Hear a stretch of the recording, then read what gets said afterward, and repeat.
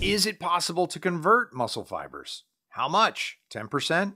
50%? Different athletes use different muscle groups, but they also need different muscle fiber composition. For example, two types of runners. A sprinter will primarily train his fast twitch fibers. These react instantly and work super fast, but quickly run out of power. When trained, fast twitch fibers naturally become big and heavy. On the other hand, a marathoner uses mostly his slow twitch fibers, not as reactive and speedy as their fast twitch brothers, but they can work non-stop for hours. Even when trained, these fibers remain slim and light. Some weightlifters might find massive benefit from converting their lean, fatigue-resistant fibers into thick, fast-twitch muscle fibers. Now, for our purposes, the human body naturally shifts away from fast-twitch fibers as it ages, which leads to frailty. And like she said, it occurs to everybody. It starts, even the best one of us.